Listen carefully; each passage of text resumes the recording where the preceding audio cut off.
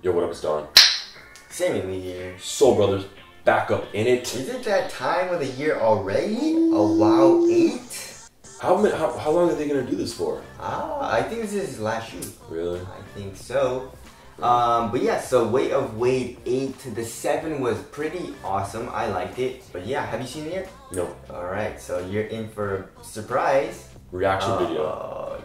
Boy. Alright, so here's D-Wade in it. Oh. So shout out to Swish Cultures and Weird Testers. But yeah, there's a little sliver of the shoe right there. I see. But you already know what that is. Was that a boa? Yeah. Wow.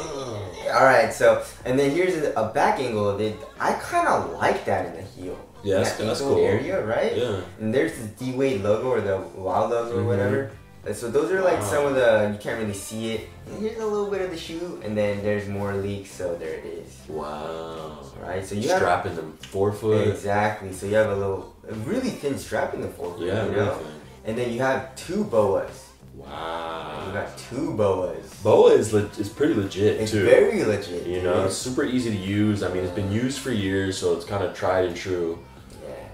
You guys have ever been snowboarding and you got like the boots with the boa? It's awesome. It's super easy to use.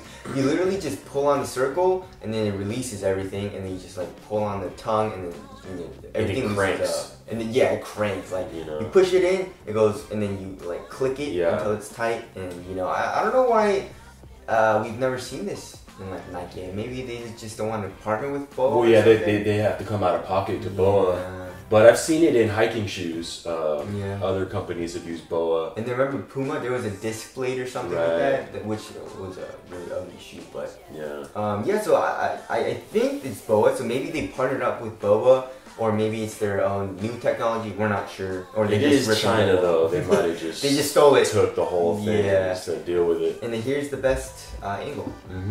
Does it say boa on there? Can't really tell. Nah. But there's 2. Yeah, there's 2, which is dope. Yeah, so the one on top, just the ankle. The one on the bottom, more in the midfoot. And then you have a forefoot strap. Which is really cool because the Kobe AD with the fast fit, you have to have that strap, which is kind of annoying. But then this forefoot strap is optional.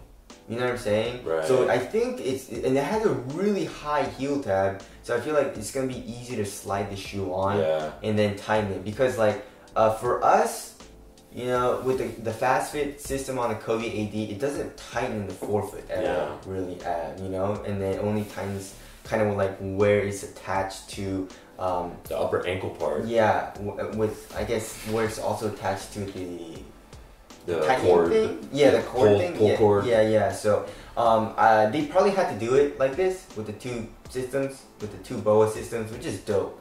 I like that. And then the material looks super nice as well. Yeah. It's like a knit/textile material with some like lines on it.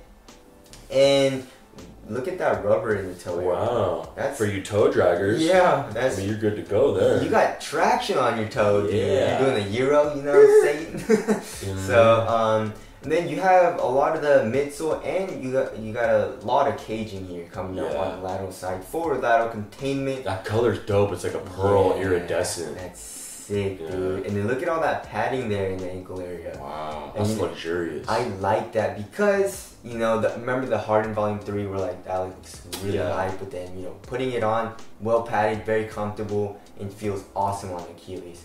Compared to the Kobe AD NXT Fast Fit, where it's just like really thin and it like kills my Achilles. I've been playing it and it was killing my Achilles the entire time. So yeah, dude, this and also aesthetically it looks really cool, man. Yeah, it looks dope. I mean, the boa doesn't look the dopest to me. Really? I mean, I like it performance-wise, but I don't know. Yeah, it's a lot. That's pretty crazy. Yeah, and then there is some 3M, it looks like. Oh wow. And then cushion, we're not sure. They're probably using, I forgot the Li-Ning. I think it's Cloud or A Flash. No, that's Anta. That's Anta. I don't remember what. Wow. Oh, this is Li-Ning. Yeah, this is Li-Ning. But anyways, their cushions are nice. So the price would be like what, $350? Yeah, dude, it's gonna be expensive. They go nuts. Very expensive. Wow, it's a premium shoe though. It is. They go all out on the wow. But what do you think the weight's gonna be too? Crazy. I think it's gonna be pretty damn heavy, you know. So and also I wonder how much boa contributes to that.